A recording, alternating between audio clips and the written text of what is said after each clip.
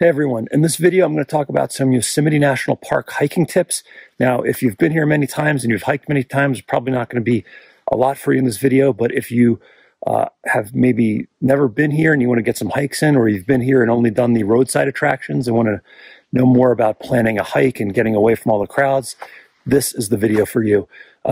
This video also has an accompanying article if you're watching on YouTube. The link is right underneath, but I have many more tips there. I'm not going to go through 15 billion tips in this video, just the top ones, but I have a bunch more tips there, and I also have links to some of the things I talk about. So with that, let's dive in. So to start, Yosemite is a big place and takes you potentially hours to drive from one end to the next. So it helps to kind of chunk the park into sections, and you could subdivide these and figure out other things. But in general, you have Wawona in the south, and you have Yosemite Valley in the middle. And then up north, you have Tioga Road area. Now, it's, depending on traffic, roughly 45 minutes to an hour and a half to drive in between each one of these areas. So when you're planning your hike, I would plan a hike from an area, or do a hike or two in an area, and then, move on. It's not going to be practical to do a hike, say, on the Tioga Road, and then do one in Wawona, and then come back to, say, the Yosemite Valley. The Yosemite Valley is the kind of the central hub, so a lot of people stay there. If you're staying there, what you could do is you could do a day on Tioga, a day in Wawona, and then however long you have in the Yosemite Valley. Now, when you are driving around, just be aware that it can take you forever. You can get stuck behind somebody who's going 30 miles an hour, enjoying the sights. There can be construction on the narrow roads, in which case things will be closed. I'll put a link in the article for the park alerts page where you can check for any road closures. But driving can be a pain, so I would try to minimize your driving. Now, if you're staying in the Yosemite Valley, there's a shuttle bus, and you can actually just take the shuttle bus to most all the trailheads. And there's probably a dozen bucket list really beautiful hikes right from the Yosemite Valley. So don't feel like you need to drive around. Use the shuttle bus. Do more time hiking than you do driving. Now, I'm not going to go into lodging in detail here, but just know that getting a place to stay in Yosemite is probably going to be the hardest part of your visit. Things book out a year in advance. And when you want to, hike or figure out where you're going to hike, staying in the Yosemite Valley is a good choice, but of course, those are the places that sell out the quickest. You can stay in tents like Curry Village. You can stay in hotels like the Ahwahnee that are really nice. And you can also stay just outside of the park. Now, if you stay outside of the park, just know that you're going to have extra time driving in and out to hit all of your hikes. I'll put some links in the article that give you some recommendations on lodging. But in general, if you can stay in the Yosemite Valley, that's your best bet. You will be central to all of the hikes around the park. Now, when you're picking a hike in Yosemite, know that most of the hikes are pretty steep. In all my guides, I have an elevation profile, so you can get an idea. But if you're not familiar with hiking or mountain hiking, you might not know what the elevation means. I'll leave a guide in the article, like how many Empire State Buildings or something like that equals 1,000 feet, so you can kind of gauge it. But in general, what people get miserable because they're doing these really hard climbs that are just above their ability level. 10 miles flat is not 10 miles up in the mountains. You also have the altitude, which, if you're coming from the Bay Area or LA, or you've flown in, will, deteriorate your performance, and you'll feel it here. So pick a hike that's easier than you think. That's the kind of number one tip from the rangers that I get to. People always overestimate their abilities when they come here. And, at the very least, if you do that, you'll be tired and you'll have to kind of limp back. But people have heart attacks, people have heat stroke, things like that do happen. So make sure that you're picking the right difficulty level for your hike. So when you're picking a hike, know that you only need a permit for Half Dome, or if you're going backpacking, you need a wilderness permit. But for all the other hikes in Yosemite, you don't need any kind of permit. You just show up and you do it. That being said, you're going to want to show up early. And when I say early, sunrise is the best to beat the crowds. As you'd imagine, it's popular here. Trails get crowded. It's a much different experience to do a hike at sunrise and experience the forest waking up than to do it at 9 a.m. when you have people with Bluetooth speakers and loud conversations. So go early. Don't get a permit unless you're going to do Half Dome or you're going to go camping. If you want to do Half Dome and get a permit, I'll include a link and some information on that in the article as well. So I'm not going to go into depth on gear. I have a full list of all the gear that I use on HikingGuy.com. So if you want some recommendations, just go there. But there are some things I just want to mention that you might want to bring with you when you do your hiking trip in Yosemite. The first is good hiking shoes. Now, good hiking shoes should be waterproof, and they should have good grip.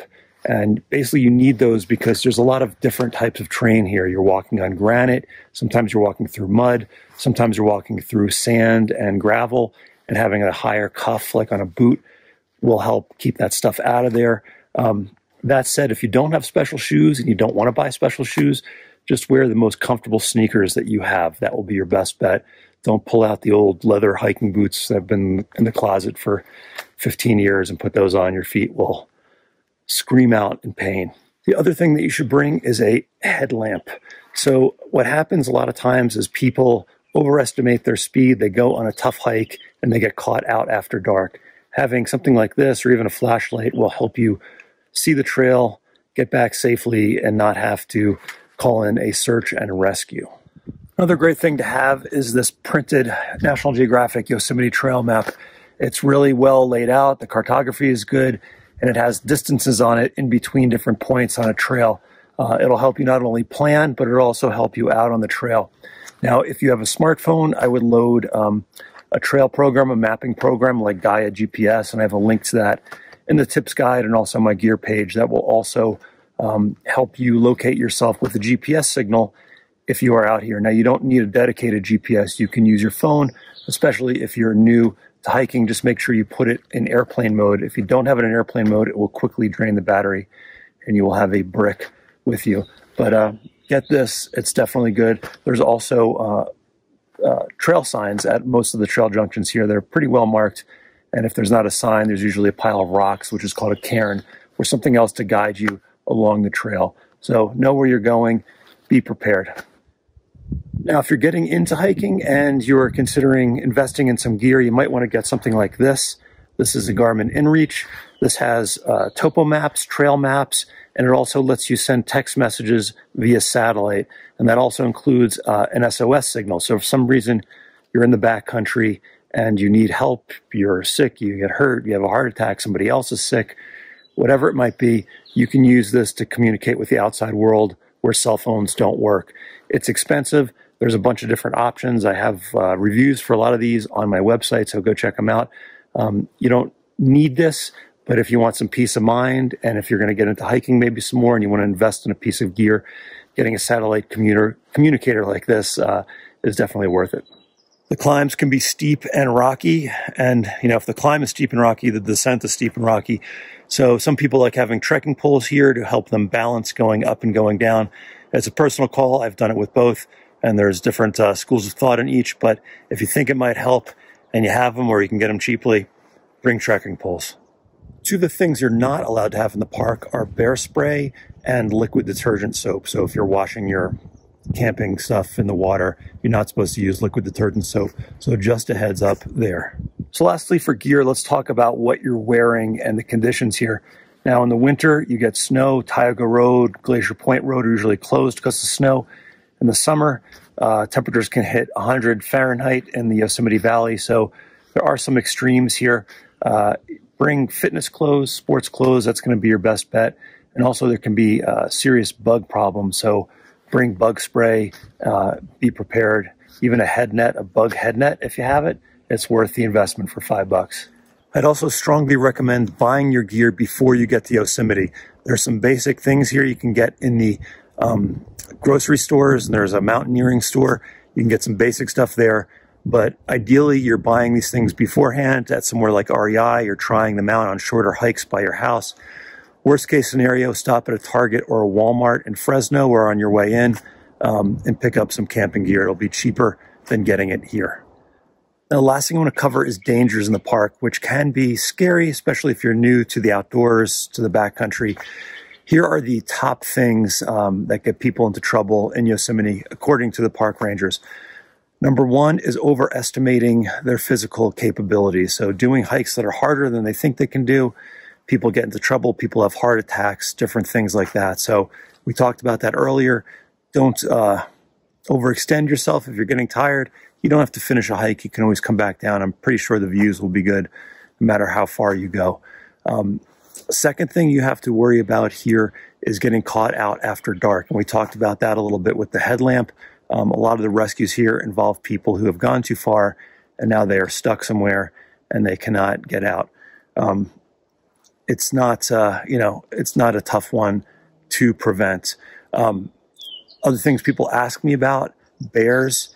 There are bears here. Generally, they're not aggressive, and they're black bears. They're not grizzly bears like you have in Glacier. It's not too scary. It's not too bad.